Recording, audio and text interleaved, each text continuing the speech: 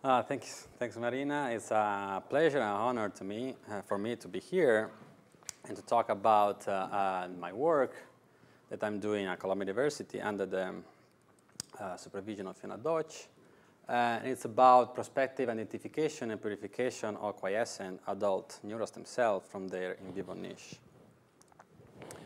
So in the adult body, some tissue continuously regenerate themselves, like blood or skin.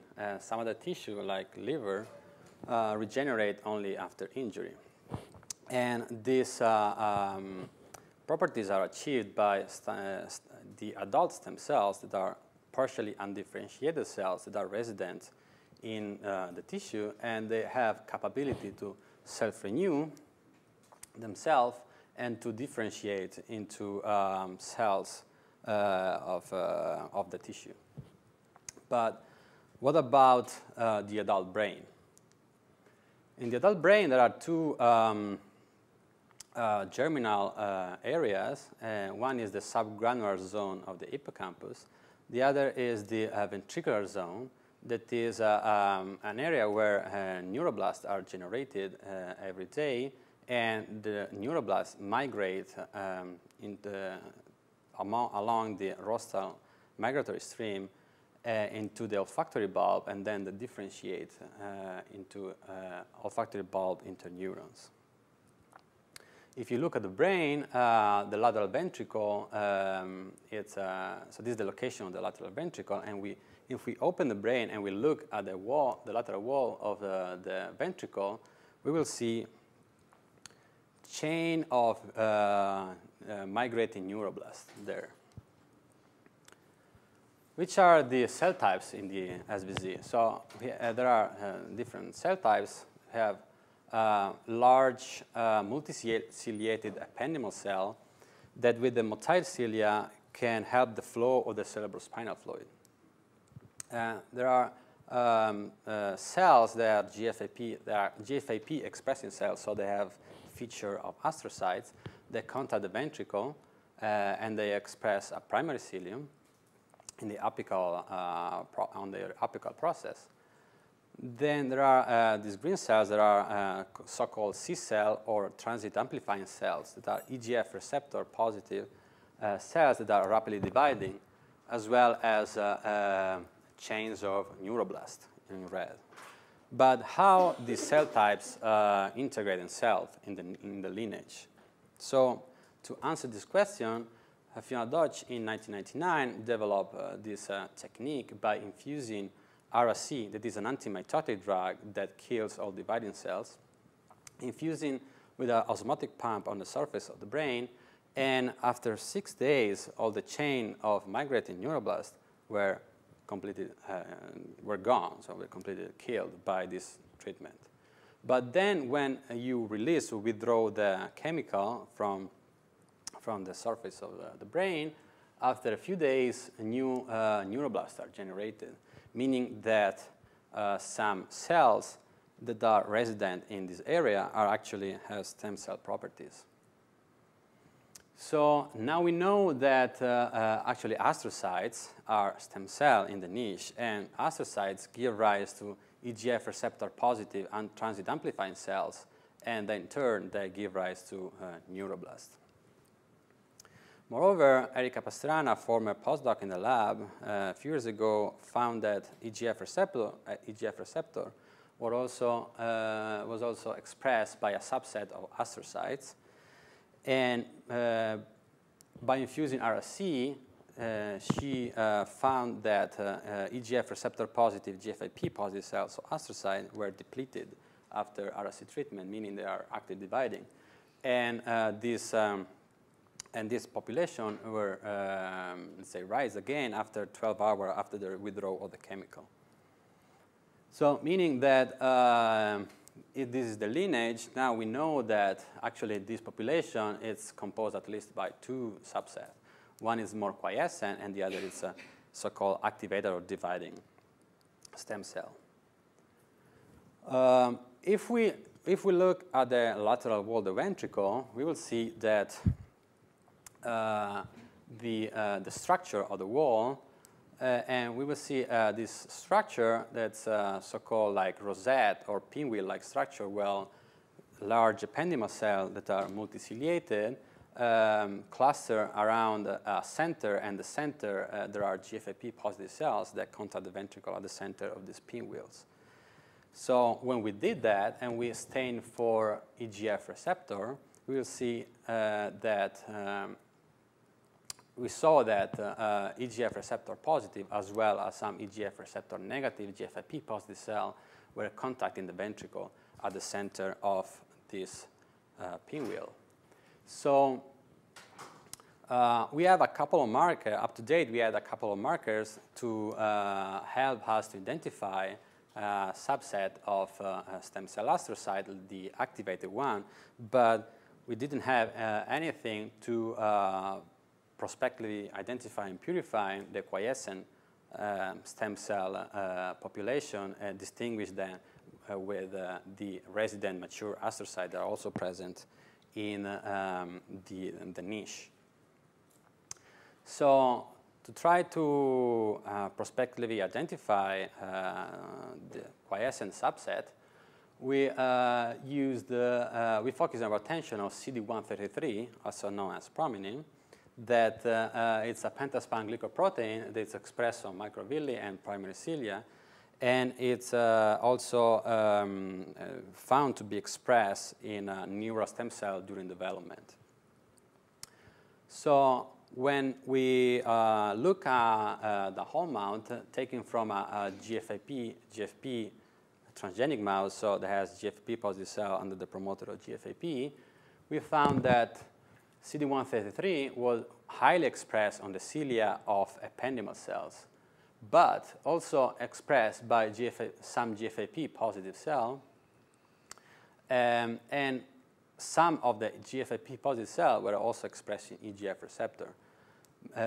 So meaning that there are at least two populations of CD133 positive stem cell that contact the ventricle. Some of them express EGF receptor and some of them do not express it. But the localization of CD133 is only on the apical part of the cell. So to have an idea, to look at the morphology of the cell, we used a construct. We electroporate in vivo a construct in the lateral ventricle with a cherry reporter protein under the promoter of CD133. And when we did that, we found two cell types in terms of morphology. Some large ependymal cells were labeled that are also expressed in CD133, as well as long radial cells that have feature of astrocytes. These are confocal images, these are projection, and these are the superficial optical slides. And these and the cells were contacting the ventricle at the center of pinwheels, as expected. When we use the the proliferation marker MCN2, that is a nuclear marker that is expressed in actively dividing cells, we found that both MCN2 negative and MCN2 positive cells were both contacting the ventricle at the center of pinwheels, as well were in contact with the basal process, with the vasculature. So based on these findings, we develop a strategy to identify several cells with a combination of marker, cells with a FACS technique, to purify cells at different stages of the lineages.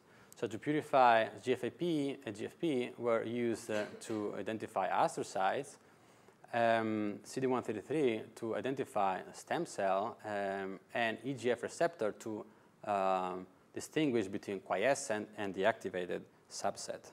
So based on the experiment I'll show you later, we were successfully identify and purify with this technique the quiescent and deactivated subset of stem cell. These are Fox plots showing how we gated the GFP positive population that were CD24 negative. CD24 is a marker of neuroblast, and we use the CD24 depletion to avoid neuroblast contamination on this population. And from this population, we distinguish, we plot for CD133 and EGF receptor expression. By doing that, we identified two populations. One was GFP positive, CD133 positive, and the other was GFP positive, CD133, and EGF receptor. So we first look at the cell cycle properties of these cells, and the activated neurostem cell population were enriched in MCN2 and Ki67 that are both proliferation marker, where the quiescent neurostem cell were lacking this proliferation marker. When one shot of BRDU, after one shot of BRDU to assess how many cells in a given moment were dividing, we found that more than 30% of activated neurostem cells were actually dividing and uptake BRDU after 1 hour, while basically none of the quiescent. But when we extend the pulse of BRDU by including BRDU in the drinking water, we found that almost all the activated neurostem cell population were positive for BRDU, but also few of the quiescent neurostem cell, meaning that this population are indeed dividing but with a much slower rate. We then look at the labor retaining cell assay that if you, after the pulse of BRDU, BRDU is withdrawn, and we look at the how rapidly the cells dilute the label. Because if a cell is incorporate BRDU, the BRDU and the cell divide, the BRDU is diluted to the progeny. So an actively, a rapid dividing population would dilute the label very fast, while a slowly dividing cells population will divide them slower, and they are called LRCs, or labor retaining cells. And when we did that, the activated neurostem cell divide rapidly and dilute the label quickly, while the quiescent neurostem cell retain the label after 1 month after the withdrawal of BRDU. We then check the behavior of our population in a regeneration model, and the activated neurostem cell after 6 days of RSC infusion were gone, while quiescent neurostem cell largely survived the RSC treatment. But after 3 days, this population went back to the original quantity. So they replenished, they regenerated. So up to far, I show you that we were able to, by identification of a combinational marker, we are able to distinguish between these two populations that and quiescent neurostem cell lack proliferation marker, while activated neurostem cell are enriched in proliferation marker, and quiescent neurostem cell are LRC cells, and they survive RSC. So after having assessed their cell cycle properties, we look at the in vivo potential of these cells. So we purify cells from a mouse, and we transplanted activated and quiescent neurostem cell in donor wild-type mice, and we check after 6 days and 30 days after the transplant. When we look at 6 days, activated neurostem cell were able to give rise to migrating neuroblast in the SBZ region, as well as migrating neuroblast in the RMS, and migrating neuroblast in the core of the olfactory bulb. While quiescent neurostem cell, neuroblasts were not detected, and cells were only detected in the SVZ area in the site of injection. But when we look at 30 days, both populations were able to give rise to mature interneurons in the olfactory bulb that integrate in the circuitry, as well as both populations were still neurogenic, giving rise to a neuroblast, migrating neuroblast, and cells were still found resident in the SVZ. So after assessing their in vivo properties, we also test the in vitro stem cell potential by some in vitro assay. One of the most used in vitro assays is the neurosphere assay, in which we isolate cells from the SVZ. We dissociate the cells in single cell, and the cells are plated in vitro in floating condition with EGF. If you do that, cells that that have stem cell capabilities, they grow, and they form spheres of cells called neurosphere. And we can then we dissociate spheres and repassage them to assess self-renewal of the cells, as well to plate them in a adherent condition, differentiating condition, and to check in if they can give rise to cells of the lineage. If instead of plating in floating condition, we plate in adherent condition, that's called adherent colony assay that helps to assess the clonogeneity of this population. When we plate in single cell in adherent condition, these two populations, activating neural stem cells were able, more than 50% of the cells were able to give rise to colonies. Only 1% of quiescent neural stem cells were able to do that. And this was quite surprising because traditionally these assays are thought to assess the stem cell capabilities of all the stem cells comprising including the quiescent neural stem cell. But so a few colonies were raised by this population, but when one single cell were activated, the single cell can give rise to large colonies that were multipotent, and so they can give rise to all the cells of the lineage, like GFAP positive mature astrocytes, beta-3 tubulin positive neurons, as well as O4 positive oligodendrocyte.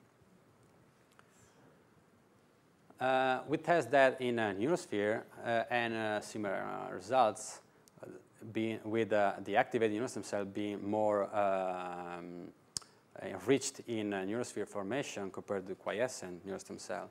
Another feature that we noticed when we plate in as a neurosphere is that activated neural stem cells were dividing more rapidly than compared to the quiescent population. That show somehow a delay of growth. And when we quantify, we did indeed see that there is some sort of shift in the growth of this population, and suggesting that maybe there is some step that quiescent neural stem cell has to overcome and to achieve in order to start to divide. We then passage neurosphere that were derived from quiescent neural stem cell, and when we look at the neurosphere and we stain for the same marker where we used for the primary screen, we found that almost all the cells of the neurosphere were actually activated neural stem cell. Similar experiment when we resort activated neural stem cell derived neurosphere. The majority of the cells were activated neural stem cell, but at the same time, some cells also downregulate EGF receptor. And when we test the potential of give neurosphere formation of these two subsets, they kind of resemble the primary behavior, meaning that from the quiescent neural stem cell can give rise to activated neural stem cell, but also activated neural stem cell can revert back to a more quiescent state indicating that these cells can interconvert, at least in vitro. So recapping this part, we have two populations that are both neurogenic in vivo and that are both multipotent in vivo. They both give rise to neurosphere, even though quiescent only rarely give rise to neurosphere, and they do that with a slower kinetic compared to the activated population. Moreover, the two populations can interconvert. So now that we assessed the cell cycle properties and the neurogenic potential of these cells, we start to ask other questions: how these cells relate to other known markers that are known to be important in neurogenesis, or what they are the molecular pathways that are involved in active in these two populations. We then, to gain insight to the molecular properties and the pathways that are active in these cells, we did microanalysis on these cells, and we found that actually many genes were differentially regulated in the two populations. In particular, quiescent neurostem cells were enriched in cell adhesion and extracellular matrix components, indicating somehow that these cells are well integrated in the niche and they communicate with the microenvironment. And at the same time, activated neurostem cells were enriched in proliferation and proteasome activity. There are actually properties of dividing cells. Moreover, it was interesting to find that there is a switch in the genes that are enriched in metabolism from a lipid, very enriched in lipid metabolism, these cells, while these cells were enriched in DNA, RNA metabolism. We then compare our molecular signature with molecular signature that were published in other contests with long-term quiescent muscle stem cell, as well as skin or intestinal or hematopoietic stem cell. And we found that many genes that were present in their quiescent signature were enriched in our quiescent population, as well as genes enriched present in their proliferative or short-term signature were enriched in our activated neurostem cell, indicating that maybe some common molecular pathways are shared and conserved between stem cell lineages in different organs. Then to gain insight into the activating pathways, molecular pathways that are important to activate quiescent stem cell or keep the quiescent stem cell more quiescent, we look at their signaling, and the signaling that are enriched in quiescent neurostem cell were enriched in G protein coupled receptor signaling. So we identify ligands that could act on the GPCR that were enriched in quiescent neurostem cell, and we test these ligands. We test 24 ligands and their control, and we look if these ligands can unbalance the activated states of the quiescent neurostem cell.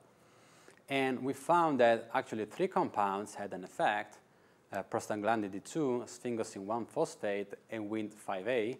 They were all able to keep a subset of the quiescent neurostem cell quiescent. So also indicating that at least part of these of the states of these cells of the quiescent state is actually actively maintained. There are emerging literature that actually so far people thought that quiescent stem cells are dormant stem cells that need to wake up by some signal, but actually now there are in the field, we are thinking that actually the quiescent state is actually actively maintained quiescent, and if there is some signal that continuously, let's say, signal to keep the cells quiescent. And at the end, I want to thank all the collaborators for this work, Erika that started to develop the FACS technique, Ange that helped me with the immunostaining and the whole mount, and Nina that did the microarray analysis, Alex that did the GPCR screen, Violetta that helped me a lot with all the stem cell, in vitro stem cell assays, and at the end, Fiona Doetsch that gave me the possibility to do this work, all the sponsor, and thank you all for being here, and I'm happy to take questions. Thank you.